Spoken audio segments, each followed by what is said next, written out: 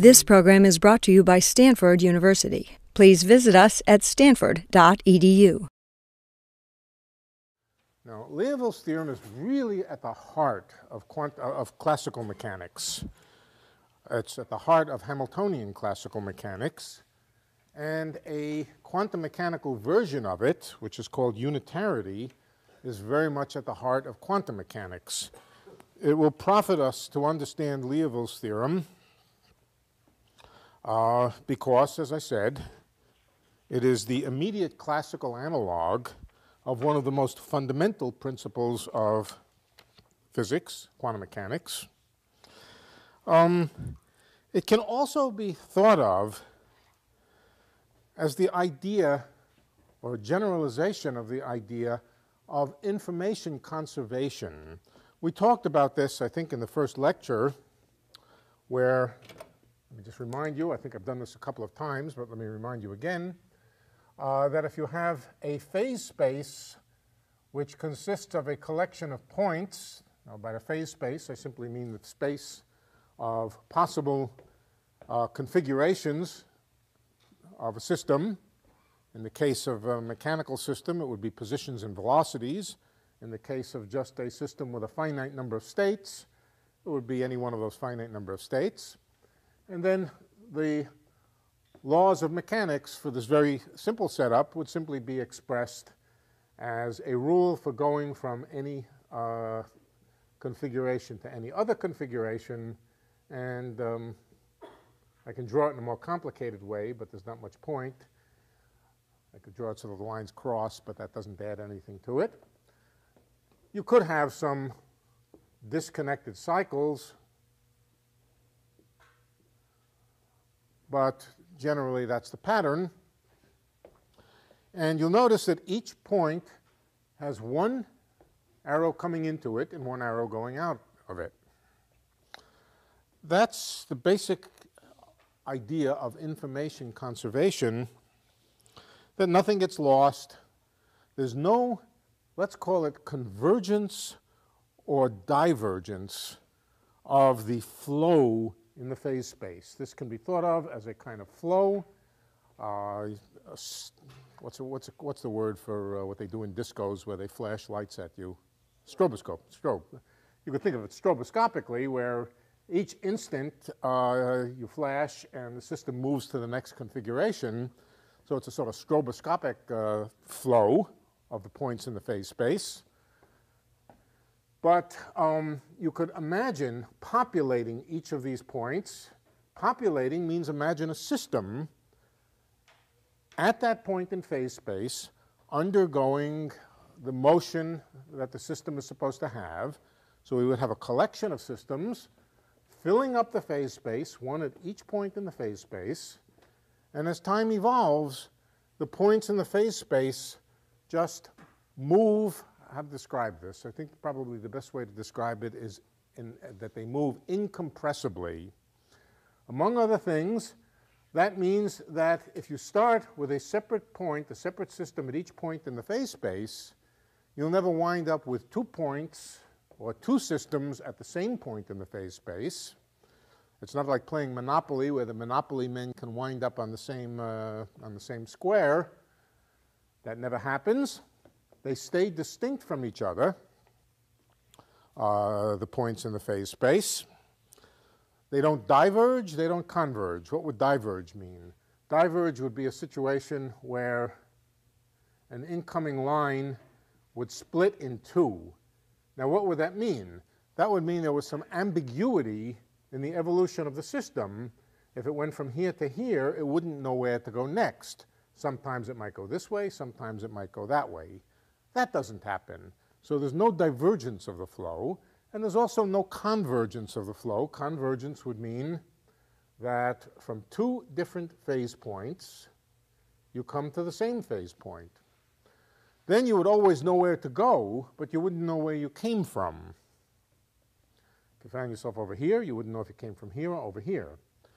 Those are the forbidden kinds of flows.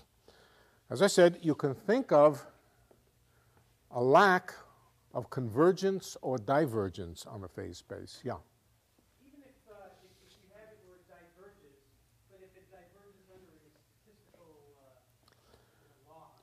It's quite thinkable.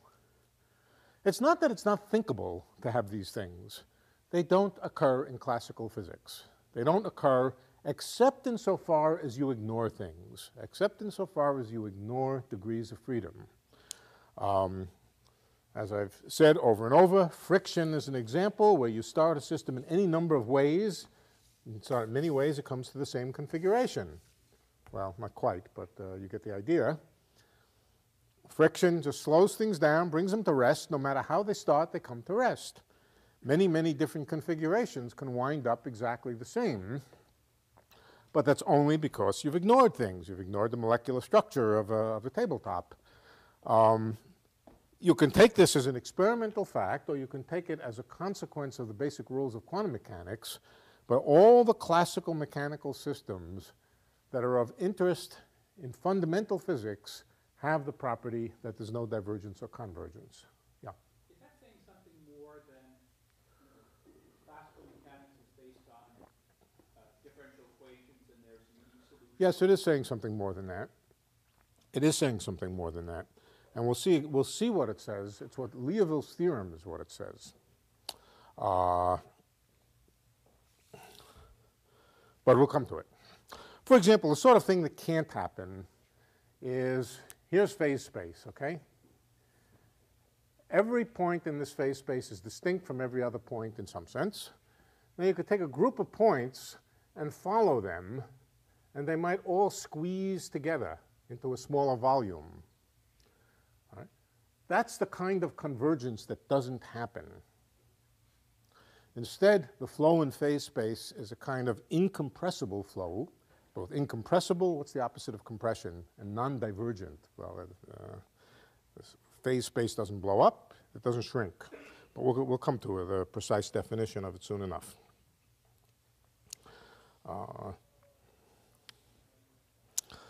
So in some sense, the phase space doesn't pinch together or diverge. It's as though, here's the way you can think about it. In the continuum mechanics case, you can imagine populating the phase space, let's call it P and Q, Q and P. And of course, there may be many P's and Q's. I simply can't draw them on the blackboard. And we might imagine in the same way that we populated each point here with a system, we can imagine populating the phase space with a dust of points. And follow that dust of points. Let's assume that the phase space is populated uniformly with a constant density, a uniform density of points, of dust. And we follow each point as it moves through the phase space. It defines a kind of flow. But it defines a special kind of flow, which is called incompressible. And it basically has the property that each point in the phase space can be thought of as having a little volume around it. Each one occupies its own little volume. If we take the density to be uniform, then each one of these volumes is the same. And as we follow it, when we see it later, each phase point is separated from each other phase point by the same amount of volume in the phase space. Or you can say it another way. If you take a group of points, there are three ways to say it, all of them equivalent. The first is to follow individual points with little volumes around them and watch them move. Okay? The volume of each little point, or the region occupied by that little point, stays the same. But we can generalize that. We can say take any region of the subspace, of the phase space to begin with. Take any region and follow its points.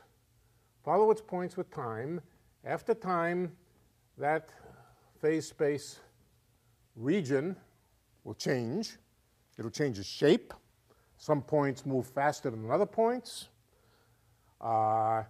It may spread one way. It may stretch some direction. It may compress in another direction. But the one thing that's true is that the volume of that region will stay the same. In other words, the volume of a fixed set of points in the phase space will not change. Will it maintain connectedness? And it will maintain connectedness. And it will maintain connectedness, absolutely. They don't disconnect. The connectedness is simply the predictability. If it became disconnected, how could it become disconnected? A phase point would split somehow, which would simply mean it didn't know where to go. The equations broke down at this point and didn't tell a phase point where to go properly. So, yeah, regions maintain their connectivity. In other words, a region like this can't break up into two disconnected regions. And a hole cannot appear. So it's a very continuous, smooth, no holes. The connectivity is conserved, but the type of connectivity, simply connectedness, multiple connectedness, whatever it is, the topology of the chunk of phase space is maintained, as is its volume. What is not maintained, in general, is the distance in the phase space between points. Take a pair of points in the phase space and follow them. If we follow them, we may discover later that they're closer together.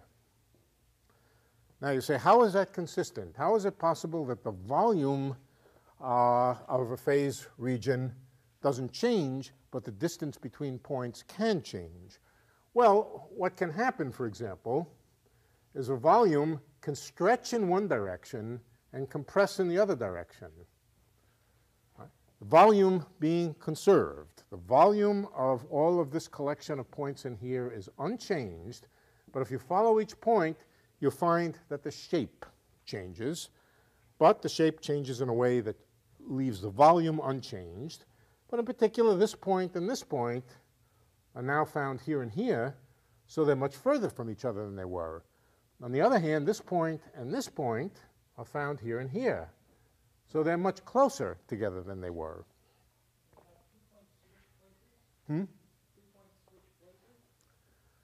Points switch?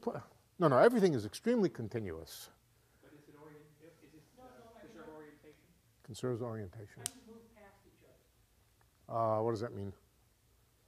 Oh, you mean can one, well, you can certainly have a situation where there's a point in phase space moving to the right and another point in the phase space moving to the right, and they start like this, and this one is moving faster than this one and passes it. Yes, that can happen. No question that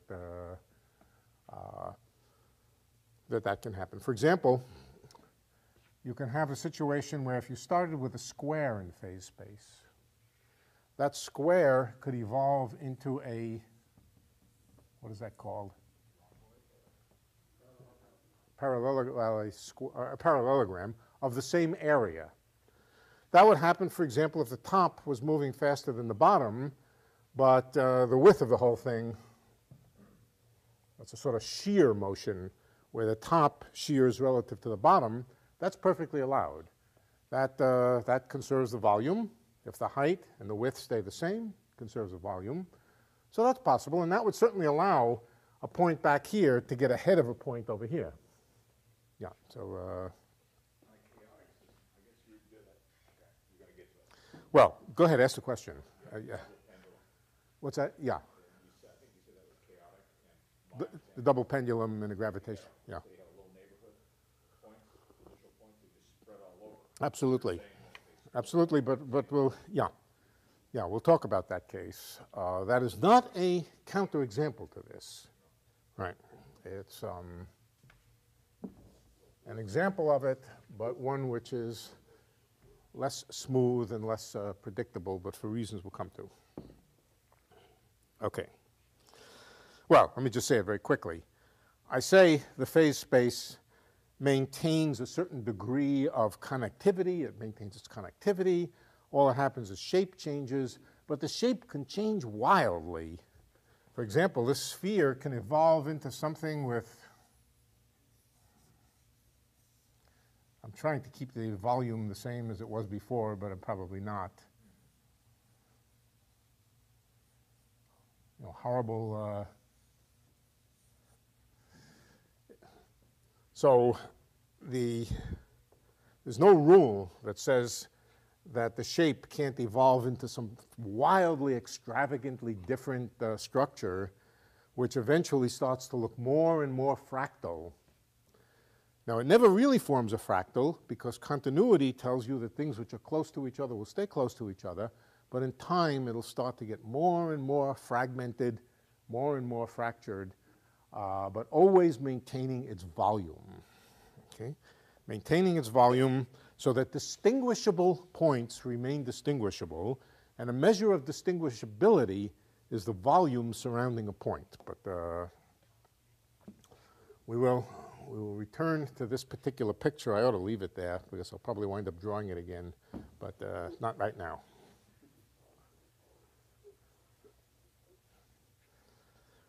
That, incidentally, is the basic case of a chaotic system. Chaotic systems do exactly this kind of thing. Non-chaotic systems tend to maintain a greater degree of shape coherence, we can call it.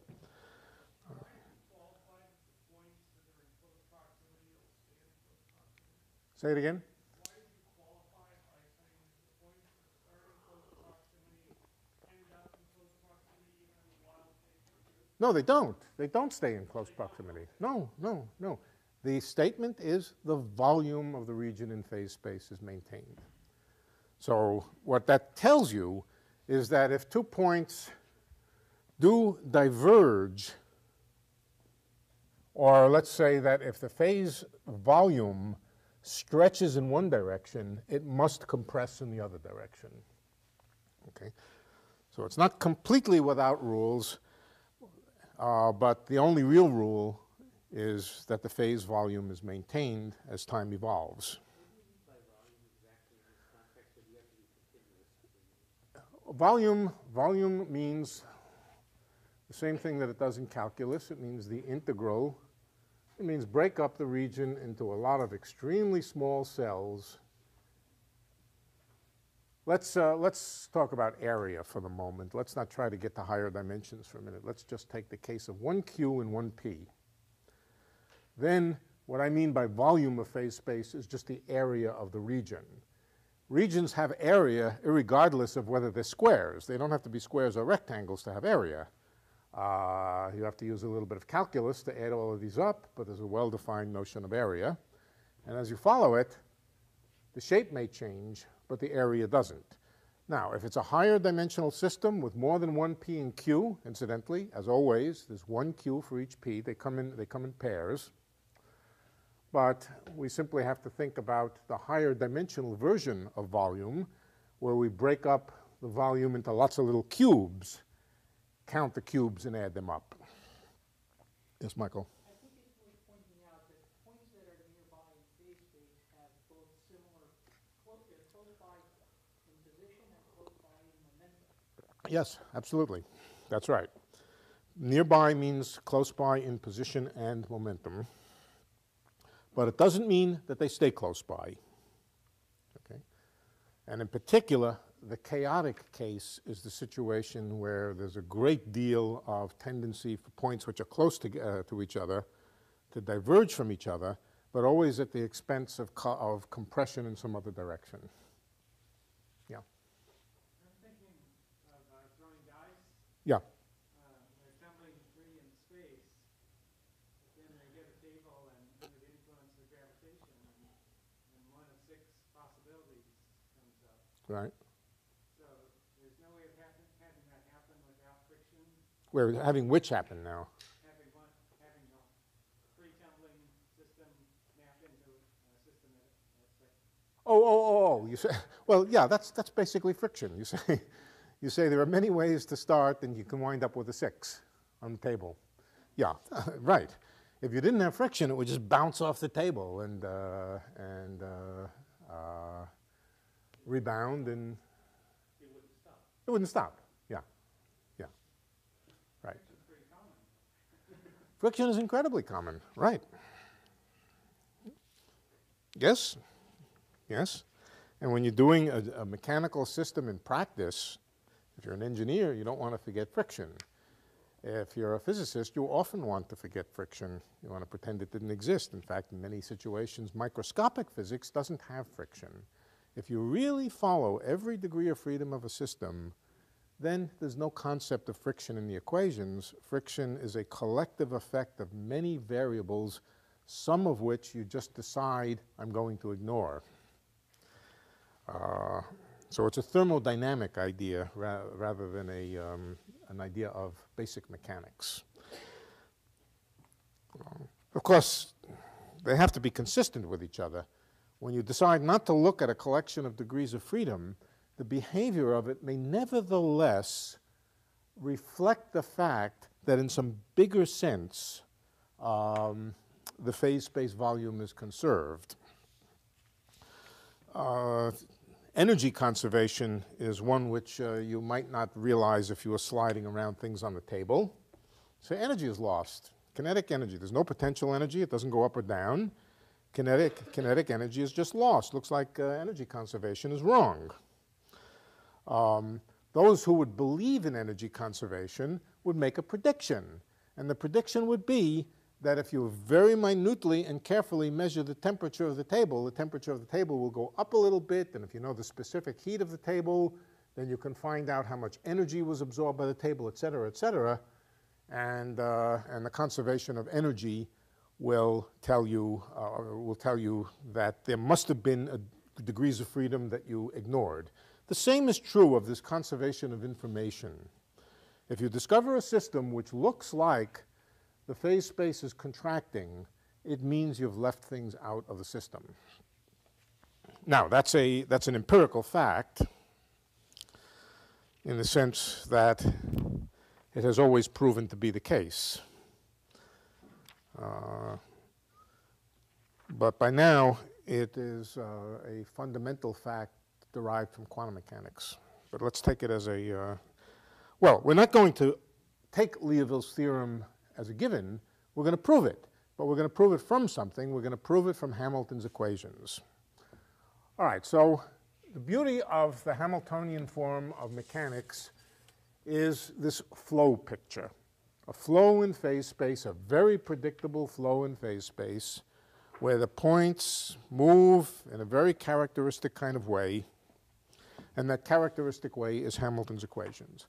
The entire flow is determined by a single function of all of the p's and q's. If you know that function, then you know the flow on the phase space.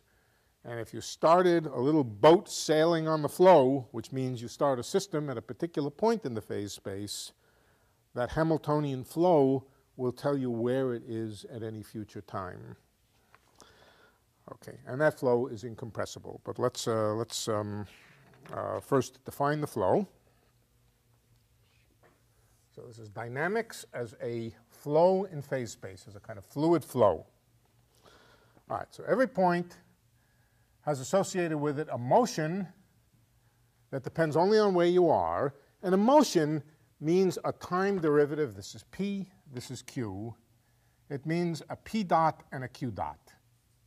In other words, a velocity, but not a usual velocity, a velocity in phase space, consisting of the ordinary velocities, which are the q dots, plus the p dots, which are the time derivatives of the p's. Okay, so we just write down Hamilton's equations. P sub I dot is equal to minus dh by dq sub I. Notice they come in pairs. Is plus dh by dp sub I. That's it. That's all of mechanics in a nutshell in the Hamiltonian form. Okay. All right. Let's consider what it means for a flow to be incompressible. What we're ultimately going to prove is that this flow is incompressible. Okay. What exactly does it mean? Let's start with a one-dimensional flow and see what it says. So a one-dimensional flow just means you have a line, and let's populate that line with a uniform distribution of points. For simplicity, I'm taking a uniform distribution. That means that the density of points is the same everywhere along the line, or equivalently, the little tiny separation between points is uniform along the line. What kind of motion constitutes incompressible flow? Well, basically, there's only one kind. and that's just all the points move together with exactly the same velocity. What would happen if the velocity varied from point to point along here? For example, suppose it went faster over here than over here. Then there would be a clumping up of points in between.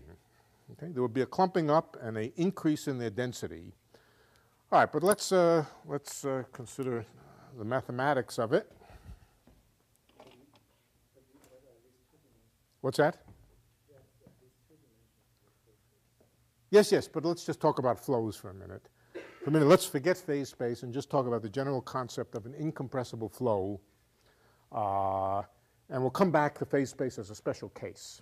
That's right. You're right. But nevertheless, it's possible to think of incompressible flows in one dimension. They're very trivial. You can have any velocity you like, but the velocity has to be completely uniform all across the line, otherwise there's a clumping. Now you can think of it in two ways. You can either say, take a set of points and follow them. Let's take a connected set of points like this and follow them. One way of saying incompressibility is just that the volume of that particular set of points stays the same. All right? That's a view of it following the points. There's another view of it which stays at a particular place in space. Let's say we stay at a particular place in space. In other words, a little volume. We're not going to move that volume, but points are going to come into it and points are going to depart from it. If the fluid is moving to the right, of course it could be moving to the right in some places and the left in other places, but let's count all velocities as positive to the right. If the fluid is moving, then some points leave this region and some points enter the region. To say it's incompressible says that the number of points that enters is the same as the number of points that leaves in any given time interval. Right. What is the condition for that?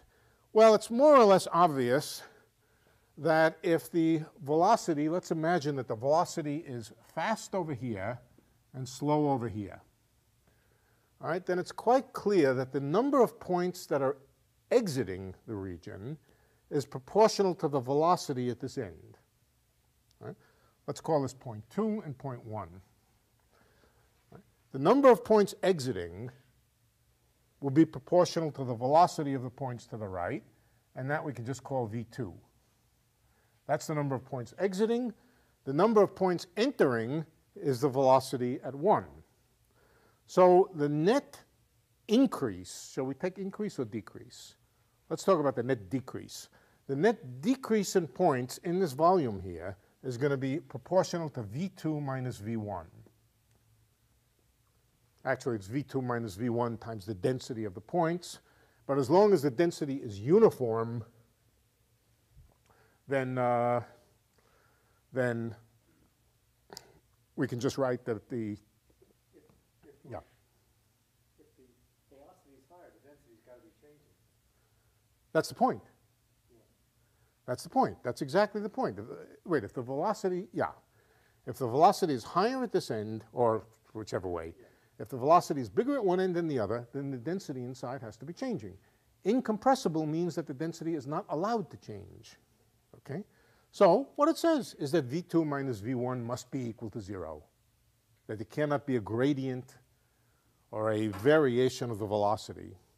This must be equal to 0. Now, if I take a small interval, let's imagine that this is a small interval, then the difference of the velocity at 2 and 1, assuming everything is nice and smooth and differentiable, that calculus applies, for a small interval, we can say that the difference of the velocities is just proportional to the derivative of the velocity with respect to x times some delta x, where delta x is the interval here. And then we would write that this has to be equal to 0. Delta x is just a small interval. It's not 0. It's just a number. So it follows then that the derivative of the velocity with respect to x must be equal to 0 for an incompressible fluid, which is what we would intuitively imagine, that the whole fluid has to move together. Since all of the motion is along the x-axis, I'm going to write this as the derivative of the x component of the velocity There is only an x component of the velocity.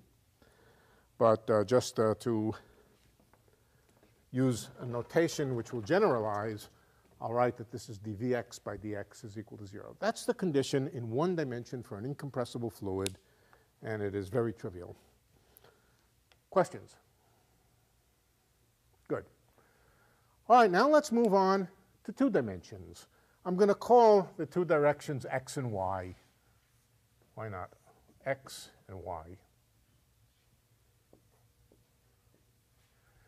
Now let's ask, in a small interval of time, what is the increase or the decrease? I guess v2 minus v1 would be the decrease in the number of points.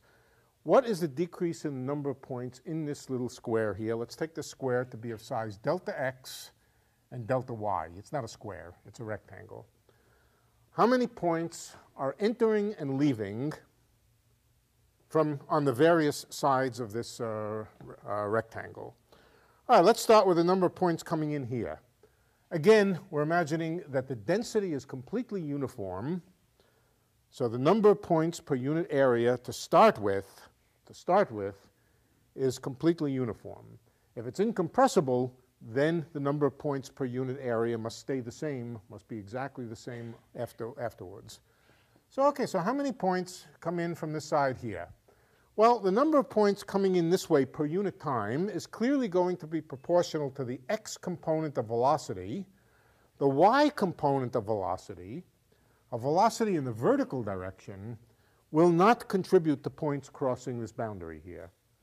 So the x component of motion here, Vx,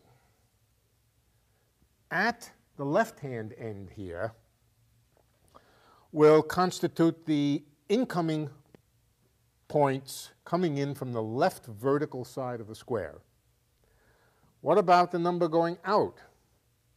Oh, there's another factor. There's another factor. Anybody know what the other factor is? Delta y. Yeah, the size of the y interval here. Obviously, the bigger the y interval for a given velocity, the more points will enter there. So there's another factor, which is just delta y. Now, how about the number of points going out on this side? That's also proportional to Vx, but Vx at the displaced point. All right, so we have to move ahead a little bit and subtract the points coming out on this side, exactly what we did over here. The answer is going to be the derivative of Vx with respect to x times delta y times delta x. Where does this delta x come from? The difference of the velocity here and here is the derivative of v with respect to x times delta x. All right? The difference between the x component of velocity on the right-hand side of the square and on the left-hand side of the square is the derivative of v with respect to x times delta x. We have to multiply that by delta y to find the net number of points coming through this, coming into on this side minus out on this side, and that's this. Okay, so this is the net number of points coming into the rectangle through the vertical edges. Now what about the horizontal edges? The horizontal edges, things can also move in, but now the x component of velocity is not relevant to particles coming in this direction. Only the y component of the motion is relevant on the horizontal boundaries. So how many particles come in from the lower end? Well, that's going to be v sub y at the lower end times delta x. But then we have to subtract off v sub y coming out of the top end here in order to find the difference of the incoming points and the outgoing points on the bottom and top. So that will give us the derivative of Vy with respect to what? With respect to y, because we're going from bottom to top, times delta y. The whole net change in the number of points in this rectangle is simply proportional to delta x, delta y, that's just the area of the little region, times a quantity which is called the divergence of the velocity field. This is the velocity field. It can vary from place to place, but it's definite and it's fixed. And this is derivative of Vx with respect to x plus the derivative of Vy with respect to y. If this is positive, it corresponds to a decrease in the density. What if it's an incompressible fluid? If it's an incompressible fluid, then the net number of points coming in and going out must add up to 0. All right. We can forget the delta x times delta y. That's just a number for a little area. And so the condition of incompressibility is that the divergence of the velocity field is equal to 0. Let's drop this factor here. It doesn't do anything for us. dvx by dx plus dvy by dy is equal to 0. This is not a general rule about all possible flows. This is a rule about incompressible flows that start with uniform density and maintain the uniformity of the density. Notice that it does not say that the velocity can't vary from place to place, but it does say that if the velocity is increased, if the x component of velocity is increasing in one direction, then the y component must be decreasing in the other direction. So it does not say that the velocity can't change from place to place. It doesn't require the motion to be just rigid motion. More complicated kinds of things can satisfy this kind of flow, but it is constrained in this way. Okay, questions? Yes.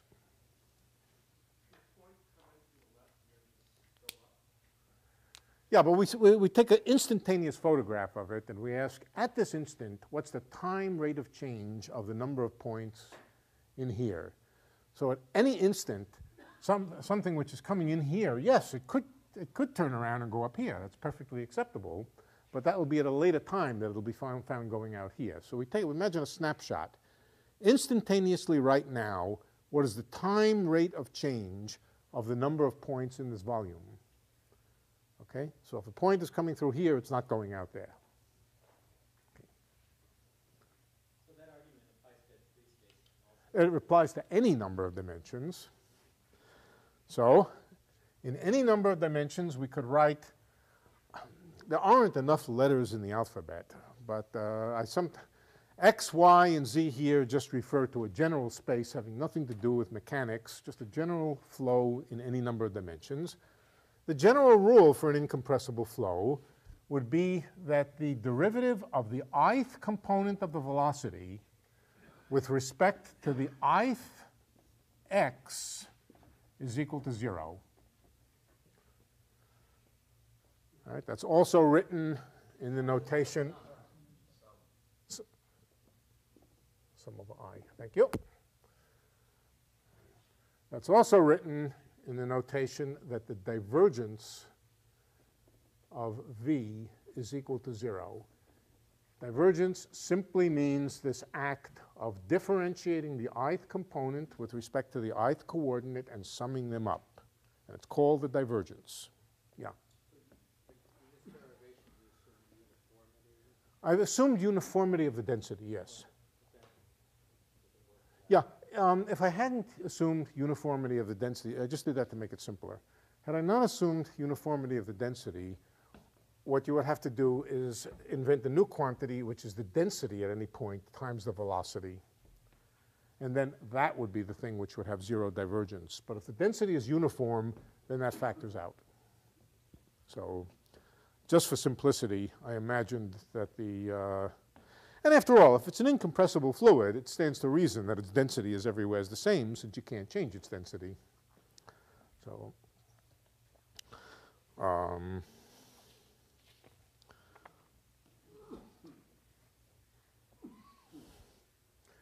let's come back to phase space. What are the x's? The x's are just the coordinates in some space. In the case of phase space, the coordinates are the p's and q's.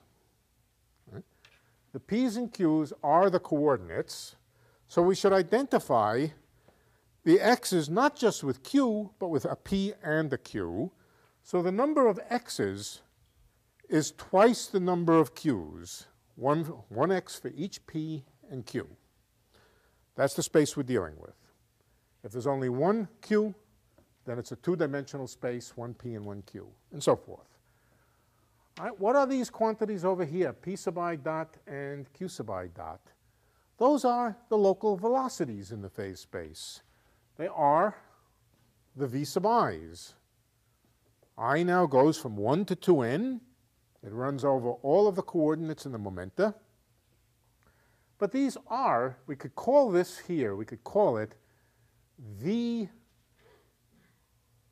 p sub I, the velocity along the axis p sub I. This we could call v q sub I. So the p dots and the q dots are the things that are being called the velocity. Now let's calculate the divergence of the flow. We're going to calculate the divergence of the flow, and of course what we're going to use is Hamilton's equations to see that the divergence of the flow is exactly 0. All right, so the divergence of the flow, we take v p sub I and we differentiate it with respect to p sub I. So let's write the divergence of the flow over here.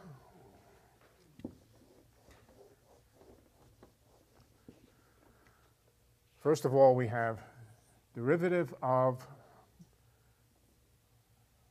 the p. I'm not going to bother writing the I. Well, maybe I should. No, let's just do it for 2 dimensions first, then we'll come back and talk about it for any number. Derivative of Vp with respect to p with only 1p and 1q. What is that? Well, that is equal to the derivative with respect to p times Vp, but Vp is minus the derivative of h with respect to q. All right, that's the first term. What's the second term in the divergence? The second term is just dvq by dq. All right, what is vq? That's over here, plus dh by dp. So this becomes d by dq of plus dh by dp. If we have several coordinates in momenta, then we would put an I here and sum over I everywhere. Also in the lower equation here. I won't bother with it though. Well, now you can see what happens. Partial derivatives can be interchanged. The derivative with respect to p of the derivative with respect to q is the same as the derivative with respect to q of the derivative with respect to p. dp dq is the same as dq dp. It doesn't matter which order you differentiate something in. Right? This one has a minus sign. This one has a plus sign. So these cancel in pairs. They cancel in pairs. In fact, it's not just that the divergence is equal to 0. It's equal to 0 in a special way where they cancel in pairs. But that's OK. The divergence, the sum of these, dp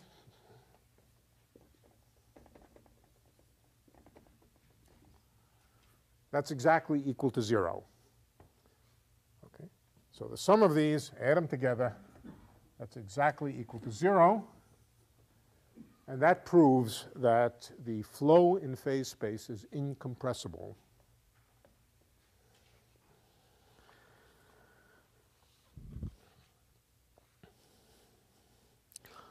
That is quite a profound theorem about mechanics, the incompressibility of the flow, the fact that the phase points can't get squeezed into a smaller volume, that they maintain sort of, they have elbows and they keep from running into each other. That is probably the most important fact about Hamiltonian mechanics, that it is this incompressible kind of flow.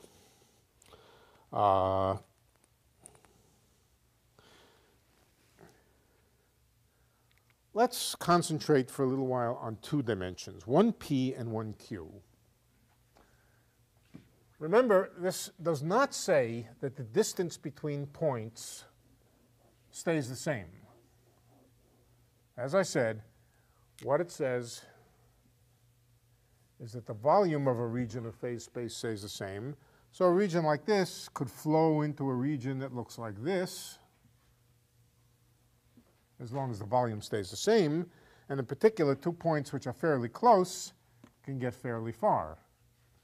So there's no conservation of the distance between points in the phase space, only the volume of a patch of phase space. This idea that, let's take the two-dimensional case, that area is the important thing and not distance, you can see in another way.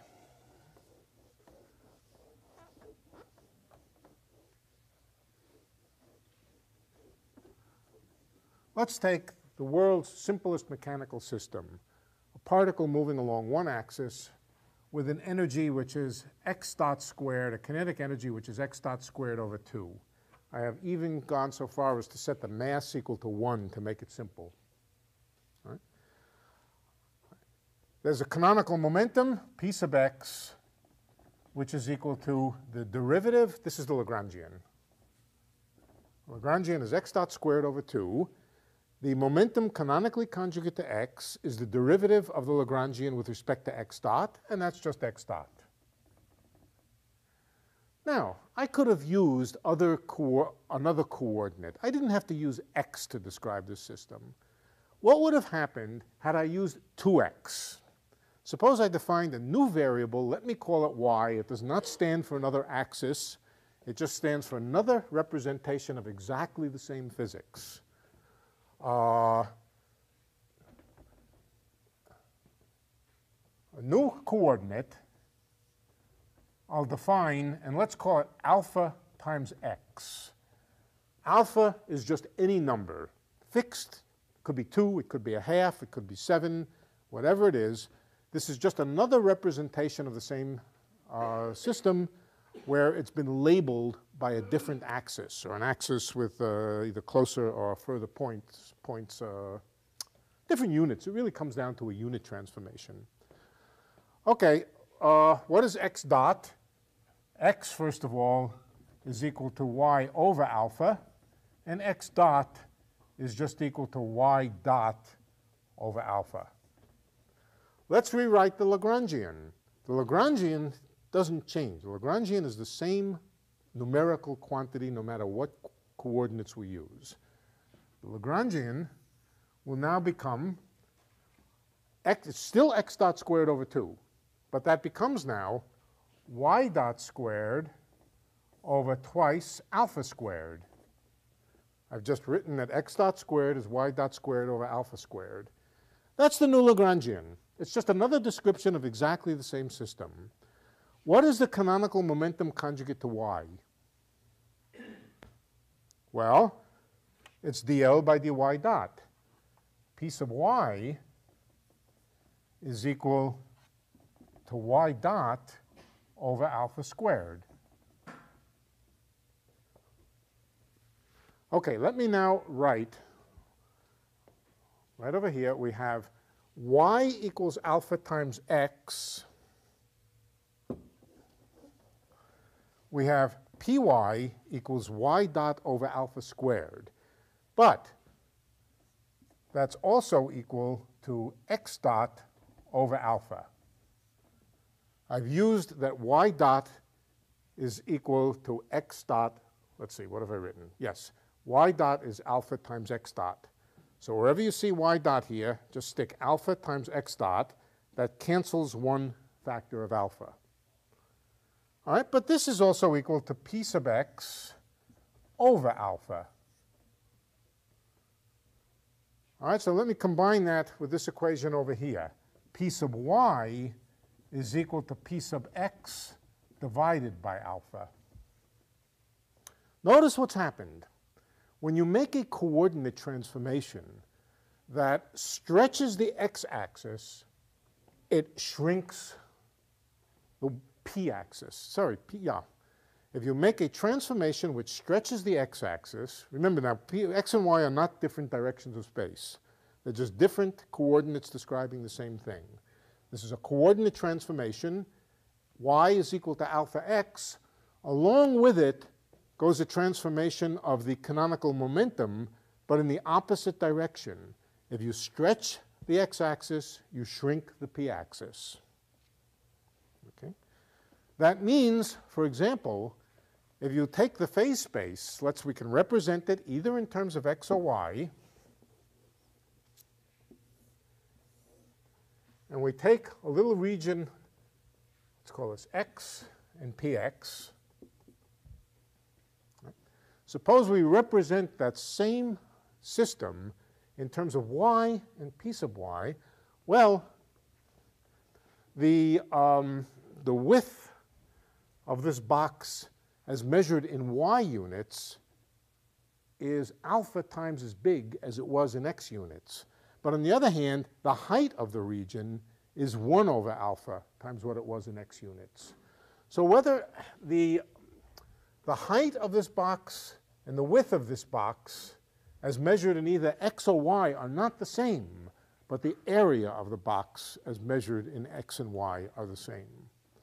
This is a characteristic feature of classical mechanics, that the various coordinate transformations that you would do, if combined, you do some coordinate transformation, but you also calculate what happens to the canonical momenta, what you'll find is that areas in the phase space always stay the same. So the idea of an element of area in phase space is very fundamental.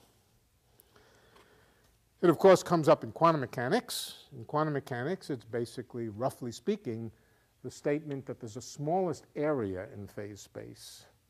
A quantum of area in phase space, we'll come to that, but not, I'll just mention it now, that things cannot be localized in the phase space better than that quantum of area.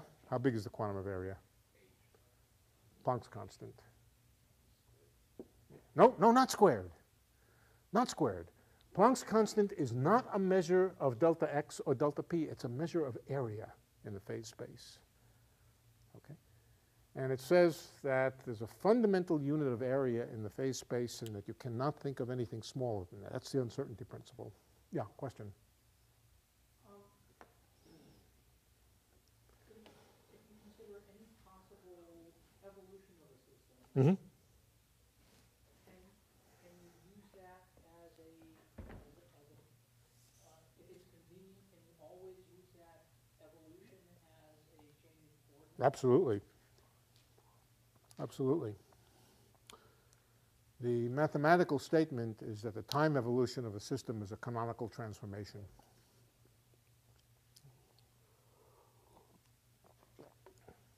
What if you were to start with a Hamiltonian that didn't conserve energy, like a ball falling to the earth?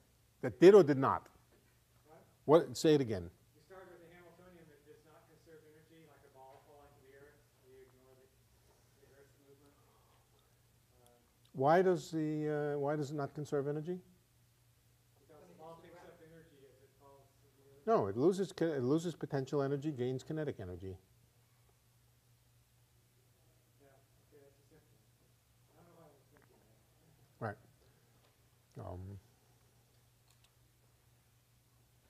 Good. Okay, so let's. All right, the statement that the flow in phase space is incompressible, that's called Liouville's theorem. So, what you just said a while ago, it was sort of like the alpha can now represent the time dependence of the system as a point news. Where? Here?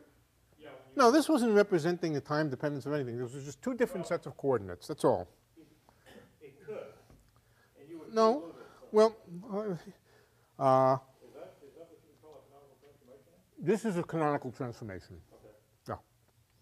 Yeah. Right. And we haven't discussed that at the moment, but the answer is yes. That is a canonical transformation. All the interesting transformations of mechanics are called canonical, but we haven't defined them yet, so let's all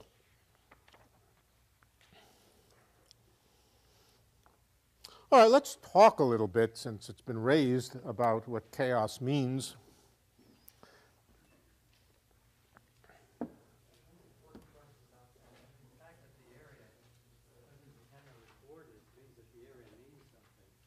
That's right.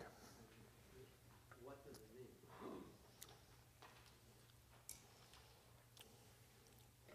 It means the area. In quantum mechanics, it's of course connected with the uncertainty principle. It has units of action. That's right. So what we understand is that you mean if you multiply a p and a q, a p dot and a q dot. A p dot and a q dot? Yeah. A p dot and a q dot. You want to multiply a p dot times a q dot. Oh, that's what the two little arrows are. Okay, let's multiply a p dot and a q dot. That means that's independent of the values that you get. Doesn't change if you change coordinates. What doesn't change is delta p times delta q, the area of a little region of phase space. It doesn't change. You have x and p sub x, and you have some other coordinates which you can call y and p sub y. And if you calculate take a little region of area here, break it up, and calculate its area by adding up the squares and giving them and assigning them an area delta x times delta p sub x, or add them up by assigning them delta y times delta p sub y, you'll get the same answer. So it's the area element, the size of an area, which will be the same in whatever coordinates you use, whatever coordinates and momenta, if the coordinates and momenta come from the same Lagrangian. Okay, so yeah, so area has an invariant meaning in the phase space. It takes on its sharpest physical meaning when we get to quantum mechanics, where it really corresponds to the uncertainty principle. So what would they have thought of it meaning before quantum mechanics? Well, I don't know. What does it mean? The fact that it's conserved means that it's useful. Yeah.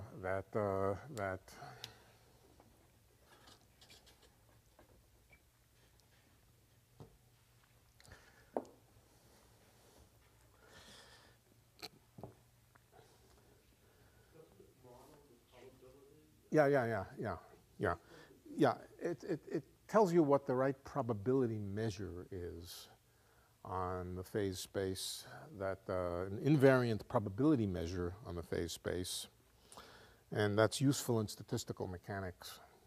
I see. So it partitions up the possibilities Yeah, of the system. yeah.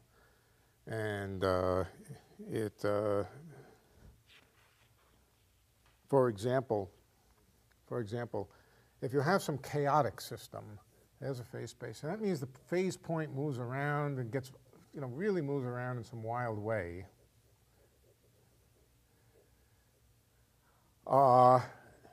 And you ask how often, or what is the probability that it is found in a little region of phase space, then the answer will depend only on the area of the region of phase space. So area would be the thing which would tell you the relative if you are interested in the relative probability, probability could mean the amount of time spent in this little region here. The phase point moves around, blah, blah, blah, blah, blah, goes crazy. We stand there and watch it and ask how much time does it spend in that little volume. That's a measure of the probability that you would find it in that volume versus this volume. All right? The answer is that the relative probability of being in two different volumes of phase space is simply the ratio of the areas.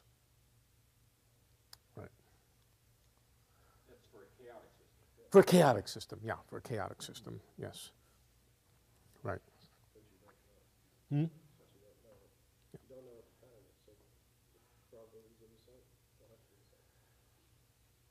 Well, here I'm defining probabilities not by expectations, your naive expectations. I'm defining it by the amount of time, integrated time, that it spends in a region. So that's a stronger, yeah.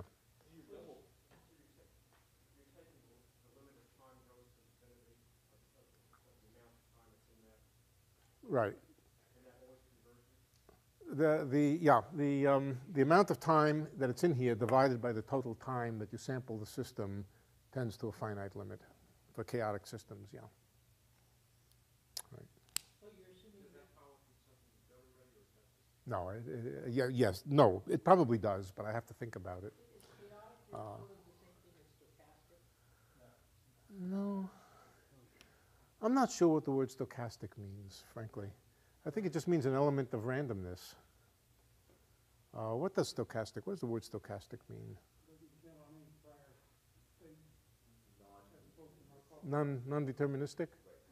Yeah, well, of course, chaotic systems are secretly deterministic, but you can't follow them very long in time unless you have a degree of precision which is far beyond what's reasonable. I don't want to get into chaos too much right now.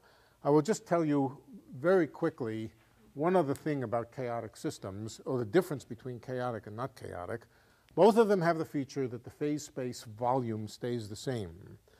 But that seems a little odd, because you would think that for systems which are chaotic, just systems banging into each other in random collisions, not random really, but governed by the equations of motion, but nevertheless complicated enough that they seem to scatter all over the place, you would think that the phase space volume increases because after a while you know less and less about where the system is. Well, that's not exactly true. Here's the way it works. Supposing you take, all right, so the correct statement is that this little sphere in phase space will evolve, and it will evolve into something which may look more or less like a sphere, but it may also look, grow all kinds of complicated fibers and become very fractalated. I don't know. Is fractalated a word? Probably not.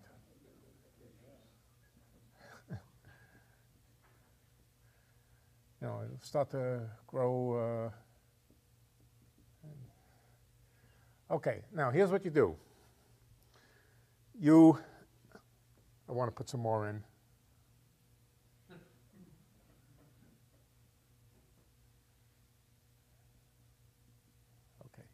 Etc. All right, now, if I literally mathematically follow the points, incidentally, this will be just as continuous as this.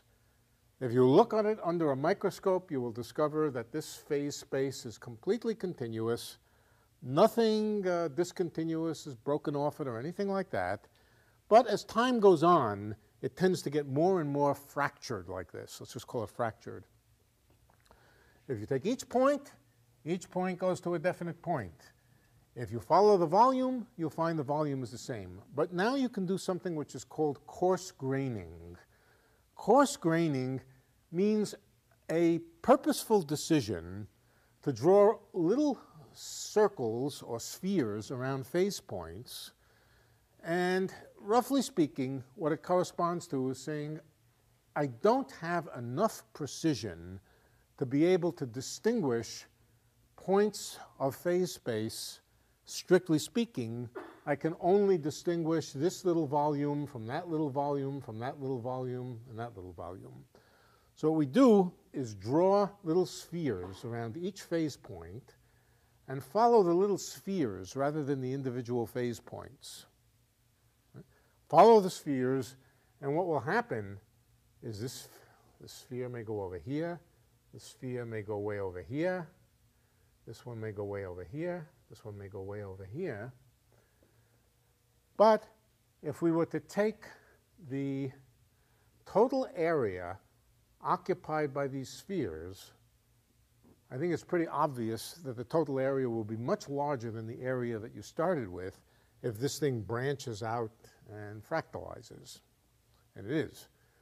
So the coarse-grained following of the phase space allows the area to get bigger and bigger, and it does get bigger, yeah. Okay, so that's why I was asking that question, because in order for those areas to stay the same exactly, it would have to be in some kind of a limit as a known to be random distribution. And what you're saying is because of the coarse graining, it's Yeah. effectively random. Yeah, because of the coarse graining, it's effectively random. In other words, if you take the coarse-grained phase space, the nasty thing that happens is no matter how small the coarse graining is, if you wait long enough, points within one coarse grain here will separate and get far outside a coarse grain. Right? If the coarse grain is defined by little spheres. So what were your second little spheres? What's that? The mapping from the first. No, they're not the mapping from the first. No, the mapping from the, no, they're not the mapping from the first. They're just spheres in the phase space again. Spheres that you can distinguish by the coarse-grained apparatus that you happen to have. So the coarse-grained apparatus that you happen to have defines a coarse graining on here. And it's not the same as the coarse graining that would inherit by following this coarse graining. It's just what you can measure, what you can distinguish. And of course, what you can distinguish depends on the precision of your measuring apparatuses and so forth. But no matter how precise your apparatuses and your description is, no matter how small a coarse graining here, eventually points within a single cell here of this coarse graining will diverge and get outside the corresponding coarse grain description of what happens later. That's what happens to a chaotic system. Most systems are chaotic, of course. The non-chaotic systems, which sort of maintain their integrity without, in the coarse grain sense, those are rare and exceptional. Yeah. The distance between points in a phase space, that's tracked by time? Say it again. The distance between points in the phase space when they change, are we looking at a change in time? Or change Yeah, change in time. Yeah. When you say the area increases, what is it? The area of the coarse grain, you take the original region of phase space, you figure out exactly what it does. And then in the original region of phase space, you draw spheres. If the original region is a nice, simple sphere or something like a sphere, then when you add up all of these coarse-grained spheres, you'll get the volume of the original sphere back, pretty much. But now you take this tree, this very, very finely fractalized tree that it grows into, which may fill up this very big piece of this blackboard with very fine filaments, very, very close to each other. Okay? So, for example, if there are filaments extremely close to each other, so close to each other that the coarse graining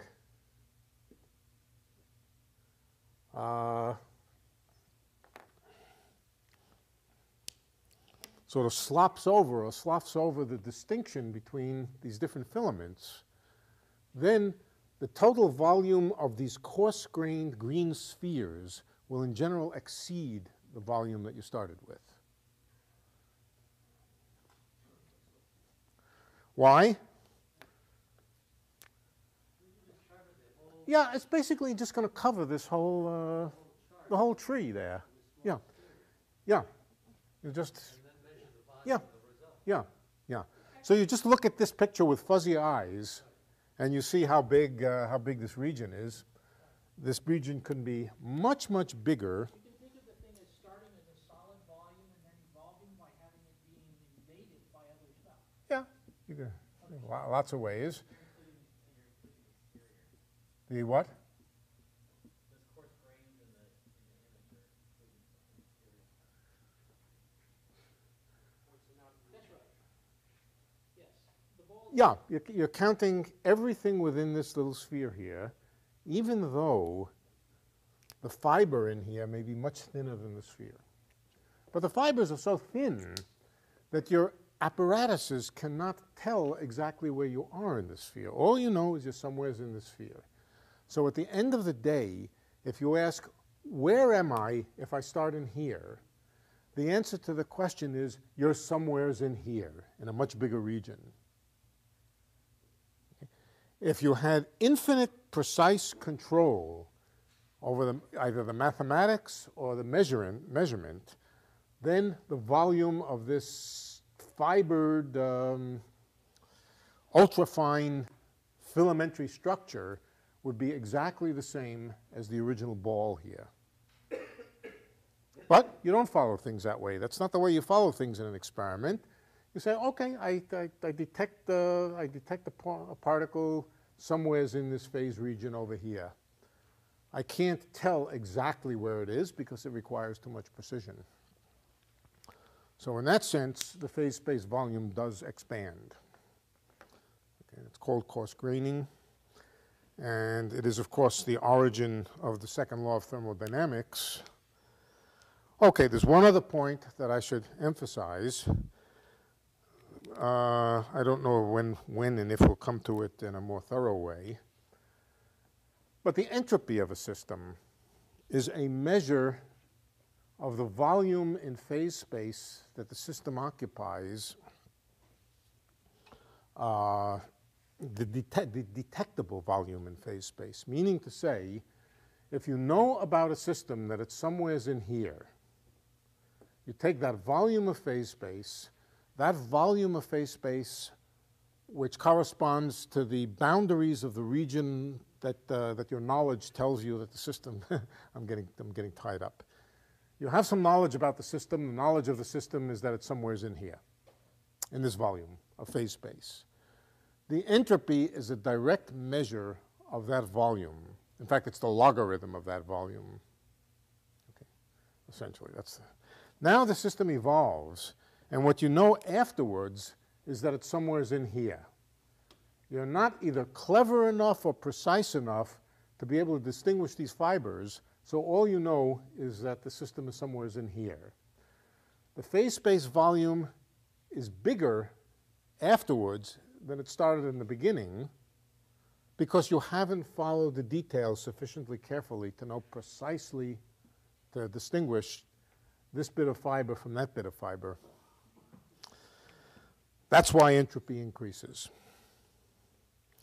Basically, it's a statement that when the phase space fragments like this, you lose information not because information is really lost, but because you have a hard time following the system. It's a technological thing. You can't follow things with sufficient precision. Okay, that's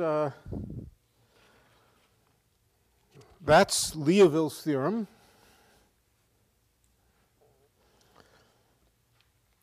As I said, it is extremely fundamental to both classical mechanics and its evolution into quantum mechanics. What I wanted to do next,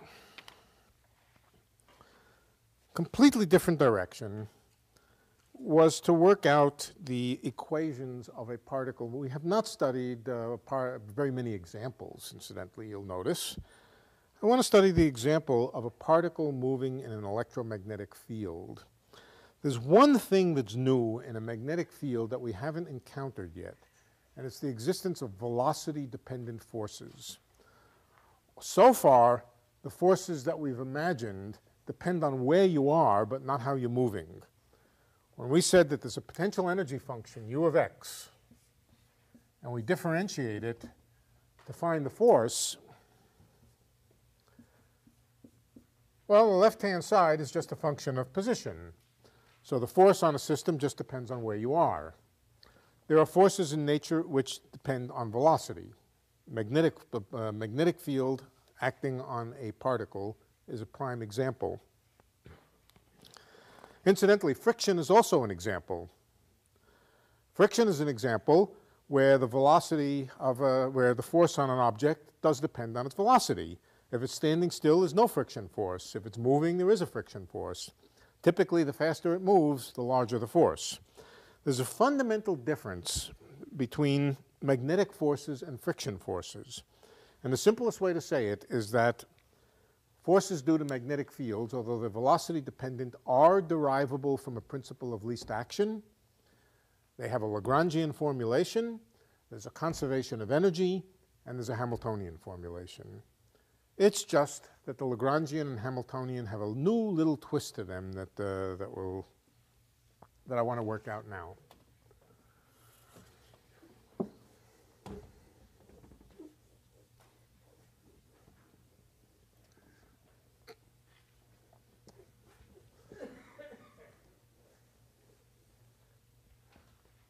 Forces due to electric fields are no different than the forces we've already studied. I think I'll come back to electric fields. I want to concentrate on magnetic fields because there's a new phenomenon there that's interesting.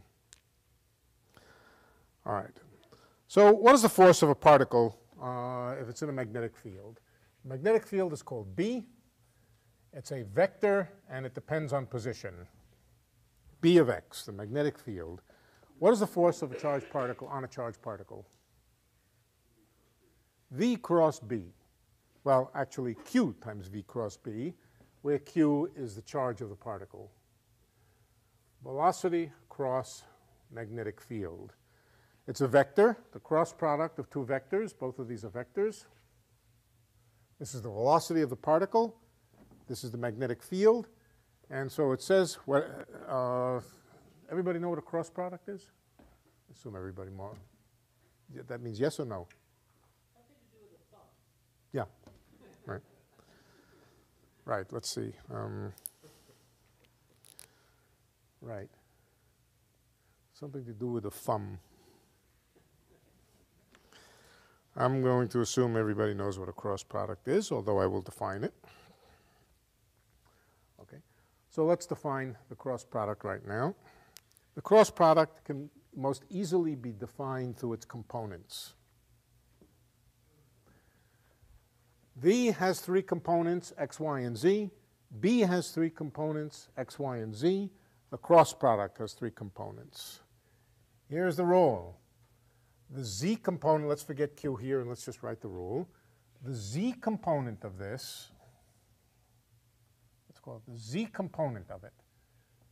V cross B, the z component of it, is equal to Vx by minus Vy bx. I remember one of them. I remember the z component. And then if I want any of the other components, I just cycle. Z goes to x, goes to y. So the next one would be x.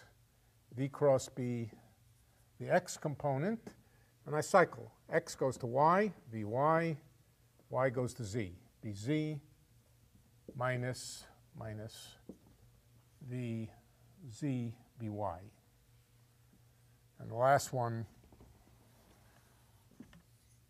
V cross B in the y direction is equal to x, y, z, y, z, x minus V x B z. Did I get that right? I think I got it right.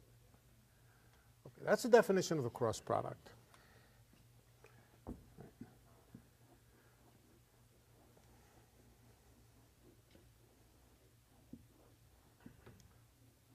Now we need one other concept. We need the concept of the vector potential. The vector potential is simply a way of writing magnetic fields. But you would think, well, if it's just a way of writing the magnetic field, why not just use the magnetic field? And the answer is you cannot write the mechanics of a charged particle just in terms of the magnetic field. You need the vector potential. You can, of course, write the mechanics F equals ma, but you cannot write a Hamiltonian, you cannot write a Lagrangian, you cannot write even an expression for canonical momenta. You need an auxiliary quantity called the vector potential.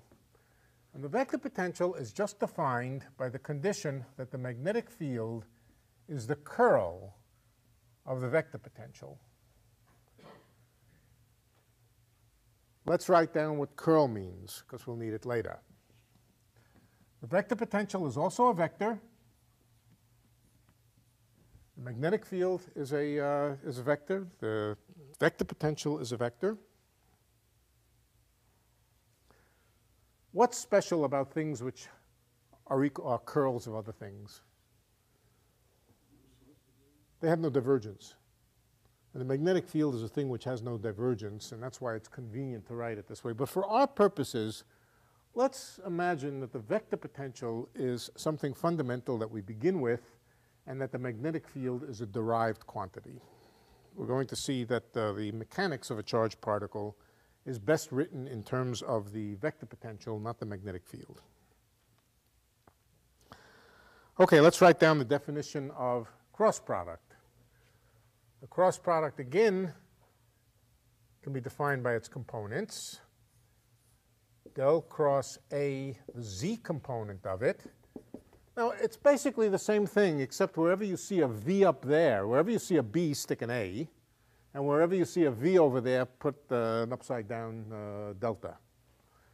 All right, so this just says that this is, what does delta mean? It just means the collection of three derivatives. Delta x, delta y, and delta z are just derivative with respect to x, the derivative with respect to y, and the derivative with respect to z. I assume you all know that kind of thing, a little bit of vector calculus. But let's just write down exactly what this means. This means derivative with respect to x of a sub y minus the derivative with respect to y of a sub x. And then cycle it down. Del cross A, the x component of it, is the y derivative of az minus the z derivative of ay, and just cycle it down. X goes to y goes to z goes back to x. I won't write them all down. So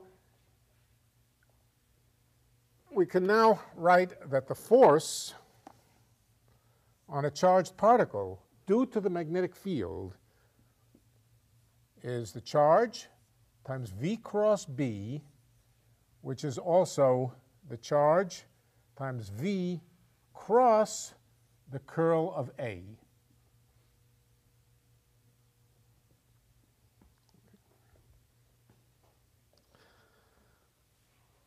I'm going to bore you a little more with this by writing out the individual components, by writing out the z component of force here.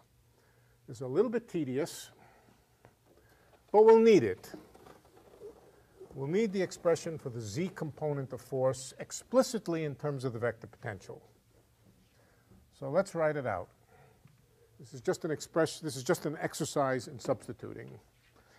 All right, I want the z component of the force. F sub z is equal to the charge.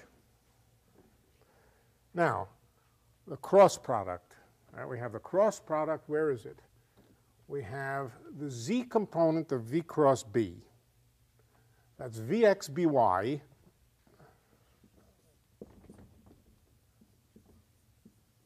minus vy bx.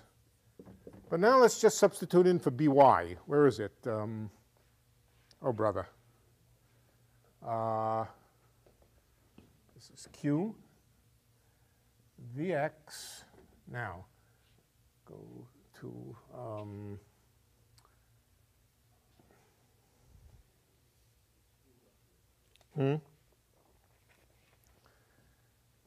by is dz ax minus dx az. That's the first term, minus vy times bx, which is dy az minus dz ay. Well, this is a fairly complicated expression for the z component of force. But if you know the vector potential, You can work out what this is. It's just some vector field. You can multiply it by the velocities, and you can compute the force, the z component of force. If you want the other components, again, you just cycle. The x goes to y goes to z. You just cycle through. All right, that's the force on a particle, and the equation is just Newton's equation, F equals ma. But now the new thing is that the acceleration doesn't only depend on the position. It does depend on the position through the position dependence of a, but it also depends on the velocity. So these are called velocity-dependent forces because they depend on velocity. All right. We want to formulate the theory of a charged particle moving in a magnetic field in the Lagrangian or Hamiltonian form. Not obvious that we can do it. It is not obvious that this is of the form that allows us to have a Hamiltonian, a Lagrangian, and so forth, or an action principle. The easiest way to confirm that is just to make a guess at what the action is and then follow it through. The new thing in the action, well, first of all, we do expect that if the electric charge was 0, that there would be the usual terms, right? So let's write the action. Let's make a guess for the action. The integral of the Lagrangian dt. Well, first of all, guess has the usual mv squared over 2 dt, where v squared means the sums of the squares of the x component, y component, and z component of the velocities, the usual thing. This is what we would do for a free particle, and if the particle has no electric charge, it doesn't feel the magnetic field. And then there's another term, and the other term is as simple as it could possibly be. We take the orbit of the charged particle, we break it up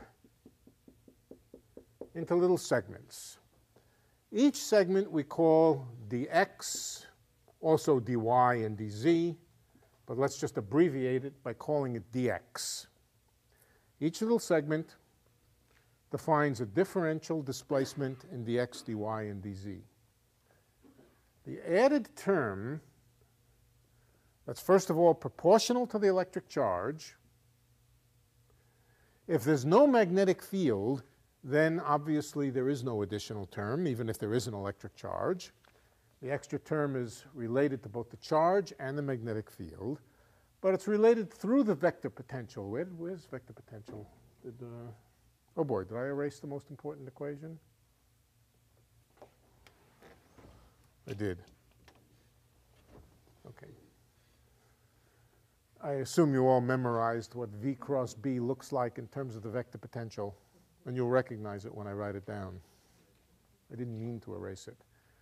All right, what can you write down? It's going to have the vector potential in it. So let's call it A sub I. The simplest thing you can write down is the integral, the line integral of the vector potential dotted into the differential displacement dx. In other words, what this means is every place in space you have a vector potential. As the particle sweeps out through its trajectory, there's a contribution to its action from each little differential displacement here. And the contribution to the action is just take the dot product of the vector potential with the displacement. In other words, the component of the vector potential along the direction of the displacement, and add them all up. Very simple prescription. How do I know that's the answer? Well, I know that's the answer because it was written down in the early parts of the 20th century, and I learned it as a student. Yeah, dxi. Good. Or you can just write a dot dx, where you can think of both a and dx as little vectors. Well, one is a little vector, the other is just a vector. All right, a dot dx can represent the dot product of the vector potential with the differential displacement. It doesn't seem like the units are working out right. Is there a time in there?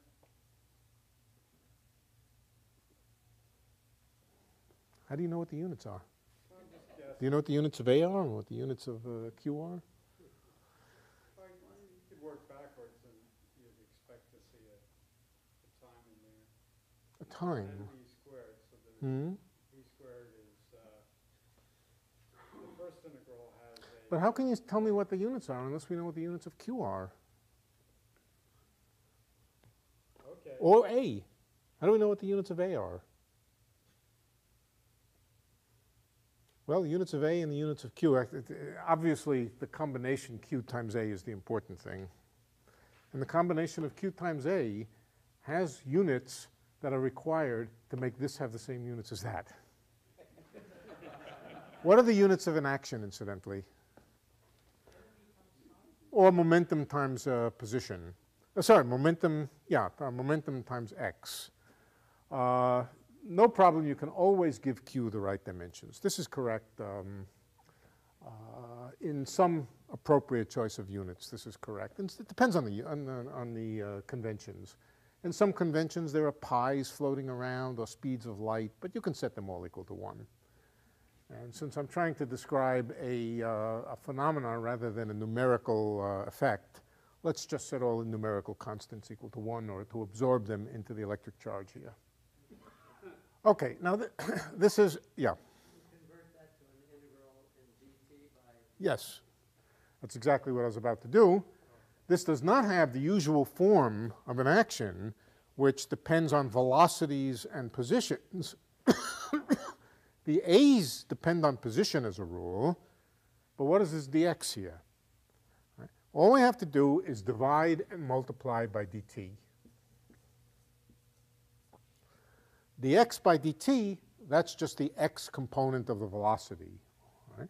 So we can also write this as a dotted into the velocity integral dt, or I can write it in terms of components a sub I x sub I dot dt. And now we see the usual form, what's that? Sum over I. Yeah, sum over I. All right. So we see, and this of course is also x sub I dot squared. Sum over I. I'm not going to write it. All right, so we have then a typical Lagrangian. We can write out now what the Lagrangian is, and it depends on position and velocity the way any respectable Lagrangian would. Lagrangian for a particle in a magnetic field is 1/2 the mass of the particle times x sub I dot squared, where I goes over x, y, and z, sum, plus q, the charge of the particle, x sub I dot times the vector potential a sub I.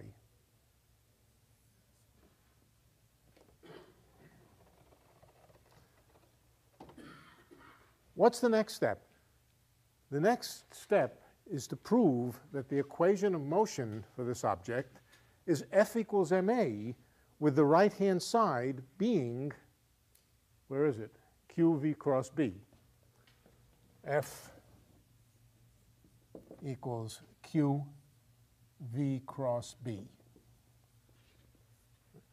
If we can do that, if we can now take the Lagrange equations, here's the Lagrangian, take the Lagrange equations and see if we can prove that the force on a particle, this is equal to mass times acceleration, that this is equal to QV cross B. If we can do that, then we're finished. We found the Lagrangian formulation of particle in a magnetic field. So this is now an exercise in just plugging it through. I could tell you to go home and do it, but let's do it. Let's just carry it out. There's one curious thing coming up that we'll see in a second. First of all, what is the canonical momentum piece of x? Well, it's the derivative of the Lagrangian with respect to x dot. So let's take the x component. I now mean the x component. We could write down y and z also. That's going to be m x dot from here, usual thing, normal momentum, but then there's another term, plus q a sub x. And of course, the same kind of thing for py and pz.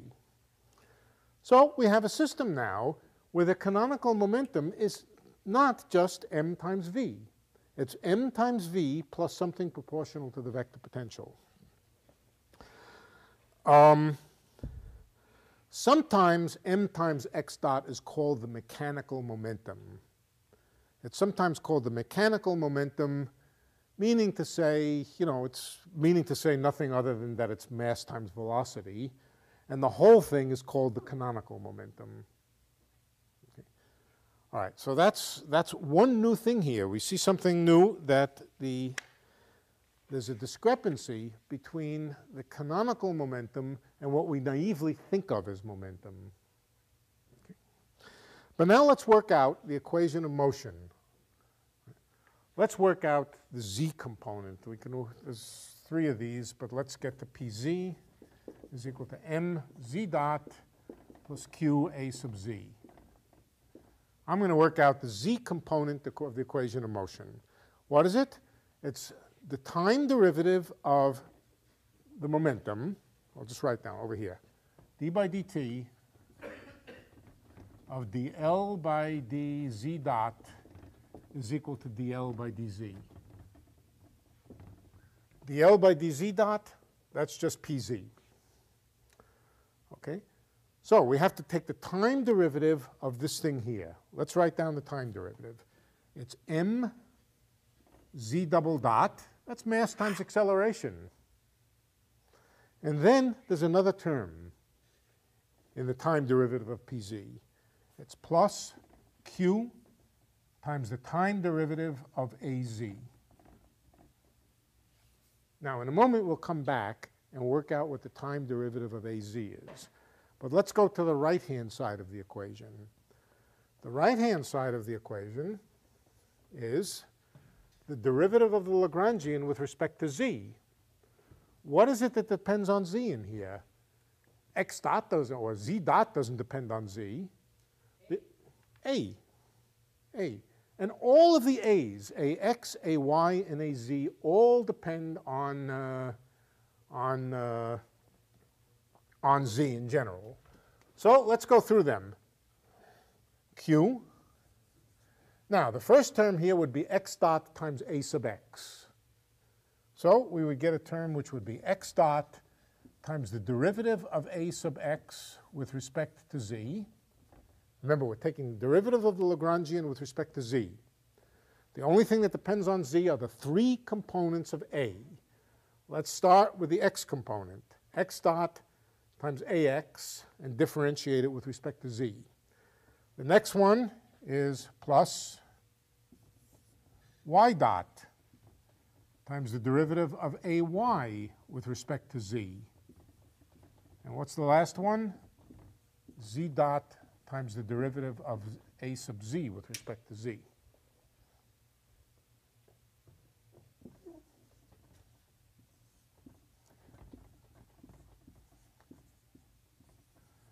Okay, all I did was differentiate all three terms here with respect to z. Each one of them depends on z through the components a. What about the left-hand side? What do I do with a sub z dot?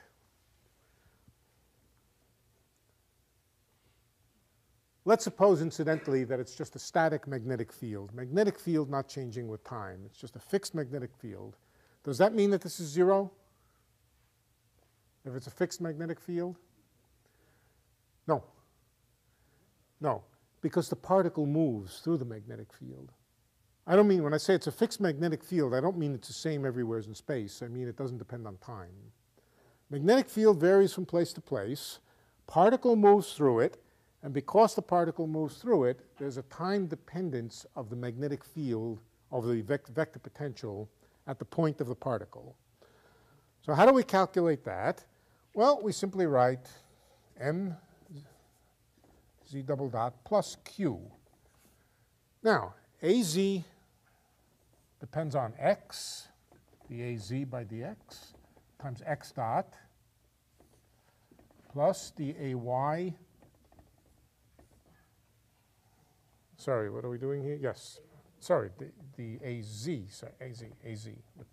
We're calculating az dot, which is the derivative of az with respect to x, times the time rate of change of x, plus the az by dy times y dot, plus the az by dz times z dot. That's equal to what's in the bracket over here. Equals this. Okay. I'll let you stare at it for a minute. Remember, the right-hand side came from explicitly differentiating the Lagrangian with respect to z. The left-hand side came from differentiating with respect to t. But notice they have similar form.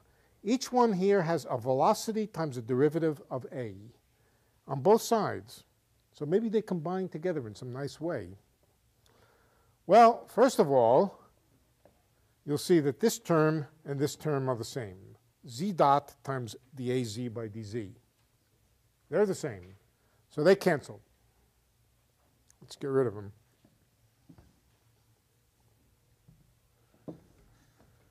Now what's left? Let's look at what multiplies x dot. X dot has the ax by dz, and then when we shift to the other side, it will have what? The az by dx. So it's going to have, let's move this over. Now I forgot what it was. Plus y dot, what was it? The ay by dz? Yeah. Partial ay with respect to z, right? Yeah. Okay, now what the term which multiplies x dot, when I transpose it, it's going to have minus the az by dx. Oh, that's starting to look familiar. And when I transpose the term that has y dot in it, that will have minus the az by dy.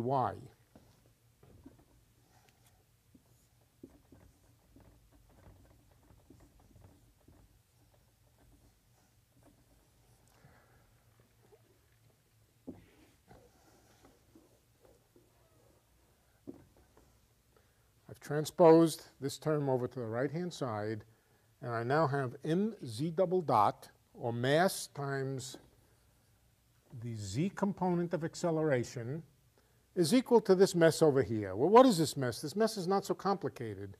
It's got linear terms in the velocities, and what are these objects? The magnetic field, the curl of the vector potential. In fact, this one is ax, well, I think this is by. Is it by or minus by? And this one, I think, is minus bx. The x dots and y dots are the components of the velocity. If you go through it, or just go back in your notes to where I wrote it down in the beginning, this is just the z component of v cross b, velocity. Yeah, okay. Right. Vx times dz ax minus dx az, and so forth. Yeah. Okay, so you see that, first of all, there does exist a Lagrangian formulation. Here it is for particle in a magnetic field. You need to know the vector potential. First question, is the vector potential unique in terms of the magnetic field? No. You can add things to the vector potential. We'll come to that, but not right now. But if you know the vector potential, or you know a particular expression for the vector potential, then you can write down the Lagrangian. The Lagrangian depends on the vector potential, but the equation of motion only depends on the magnetic field. So even if there is an ambiguity in the vector potential, it doesn't affect the equation of motion itself. Okay. Now, we have an example of a velocity-dependent force, a force which is V cross B. It's almost like a friction force. It is different. The friction force acts along the direction of the velocity. Okay? If an object is moving in this direction, the friction force is along the same axis. What about V cross B? Does V cross B act along the direction of the velocity? No, because V cross B is perpendicular to both the velocity and to B. So, this is a big difference. A big difference whether the velocity-dependent force acts along the direction of velocity or perpendicular to it. If it acts along the direction of velocity, it will obviously have the effect of either slowing it down or speeding it up, depending on which way it's acting. All right? But if it acts perpendicular to the velocity, it'll simply change the direction of the velocity if the force is perpendicular, and it won't change the energy. So energy conservation we can work out now. We can work out what is the expression for the energy. We do that by calculating the Hamiltonian. And when we've calculated the Hamiltonian, we then have, from previous theorems, the theorem that says that energy is conserved. All right? So we can work that out. Let's work it out. That'll just about take us to the end of the hour. Oh, excuse me, there's something I need to tell you. I won't be here for the next 2 lectures. Now, I would like to make up one of them. I think the question is, what is a good time? It could be this week yet, but it can't be next week. And it could be the week after, but not on Monday. Yeah, we can do it this week. Does that work out for people? If we were to do it, say, Thursday?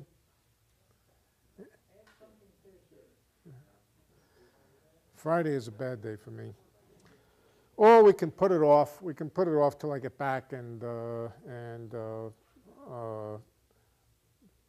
just double up the week that I come back. I'll be gone for. Should we wait until?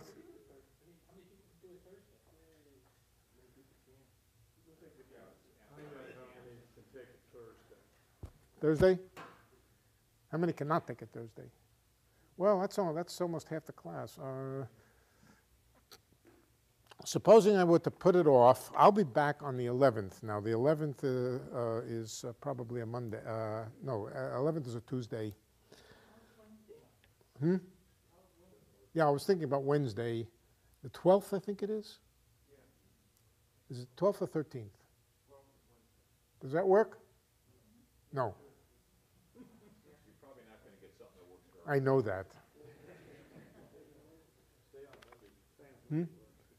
Well, we can stay on Monday, but yeah. No, we'll continue. We'll continue, but at some point we run into the next quarter. Like playing. Points have to move rigidly. You can't. Well, we could do that. Another thing I have to do is I'm supposed to fill in the missing lecture from the first lecture. I was thinking of doing that this week, but no. We didn't miss a lecture, but they didn't film it.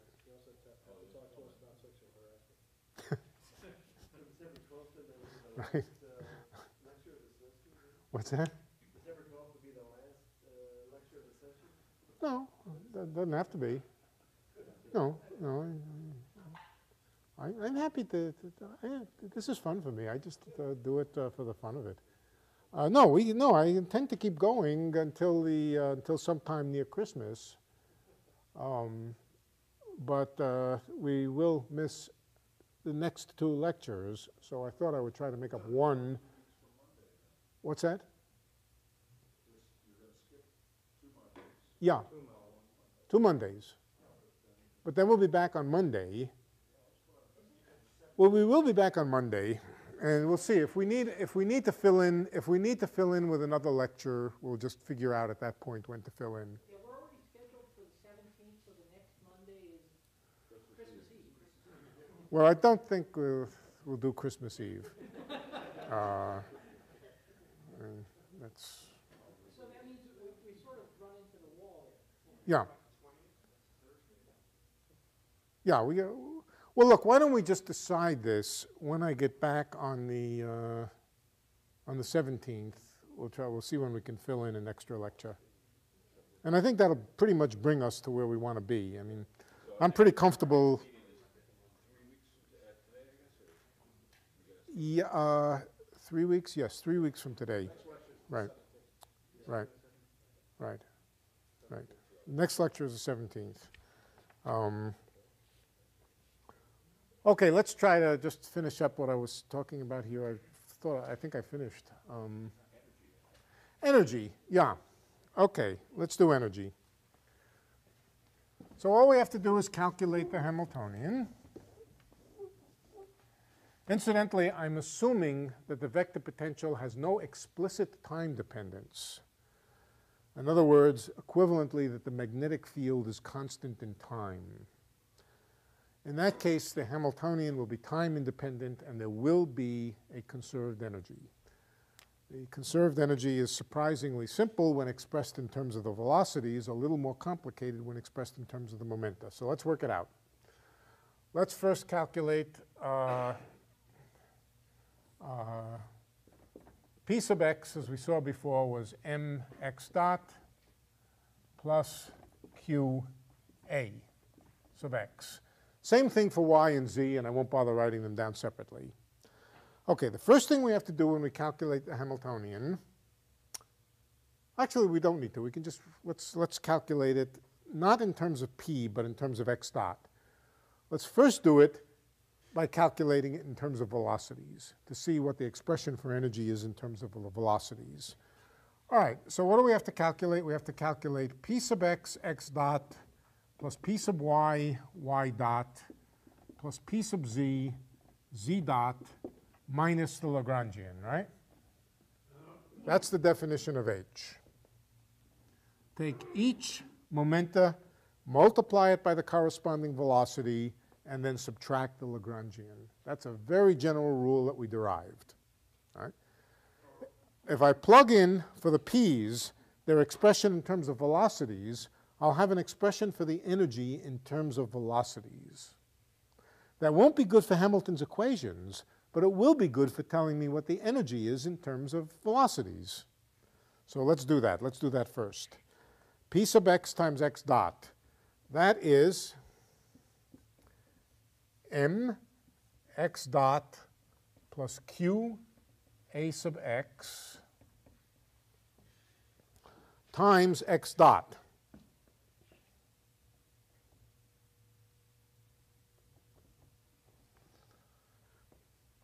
Likewise for y and z, and I won't write them out.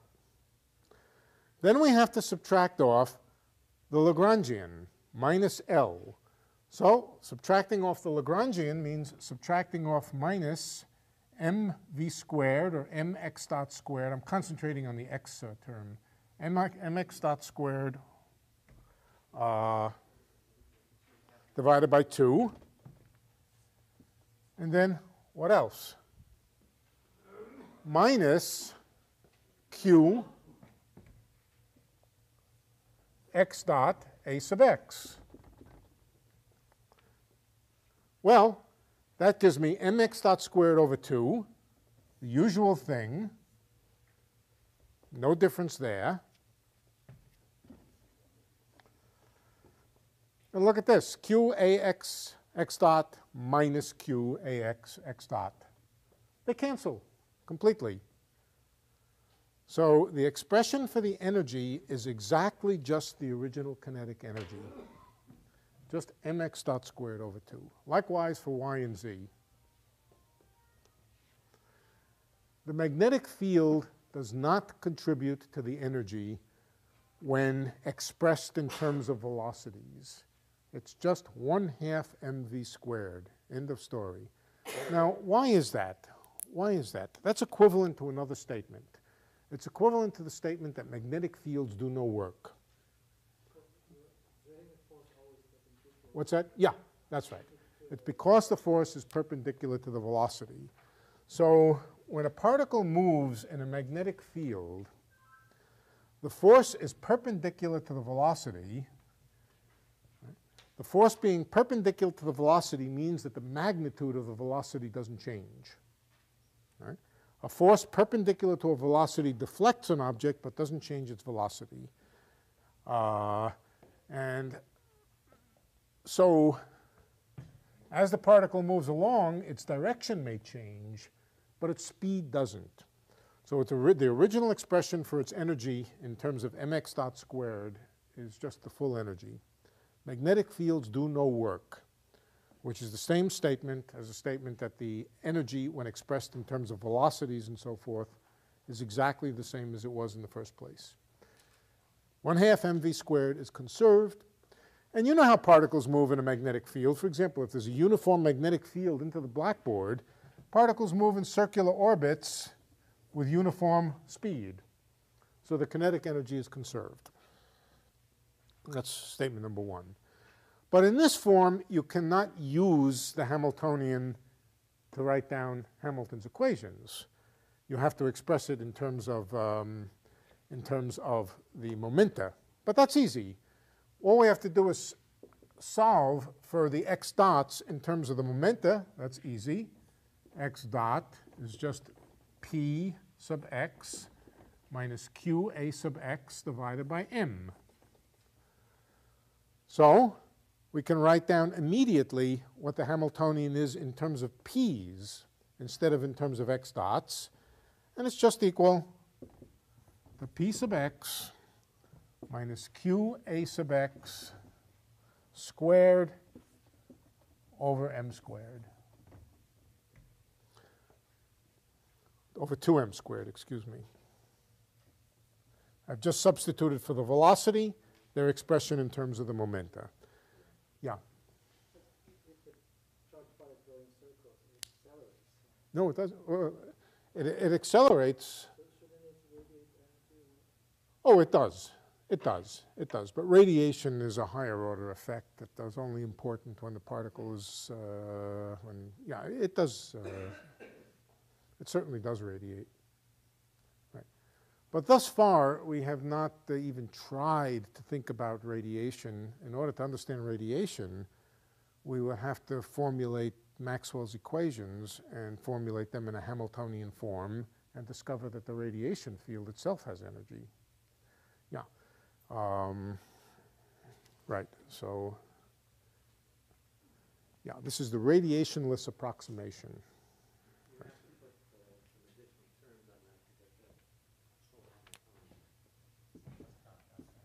You mean these? Yeah, sure. Absolutely.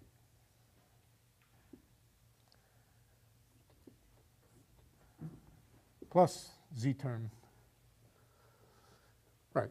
So it's a little bit odd and a little bit surprising that when expressed in terms of velocities, the energy just doesn't change. But when expressed in terms of canonical momenta, the expression for the energy does change. And now, if we applied Hamilton's equations to this expression here, we would again get precisely the same equations of motion. What's that?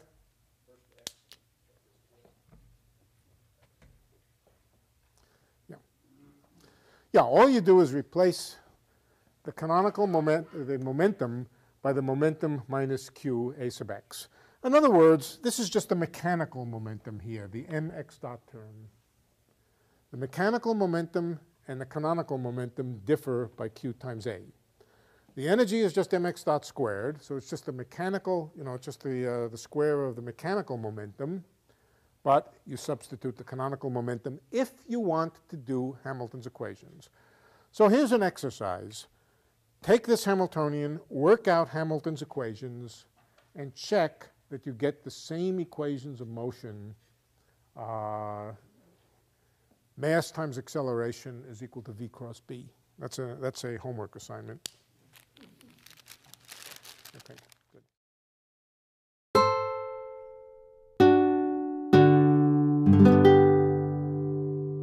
The preceding program is copyrighted by Stanford University. Please visit us at stanford.edu.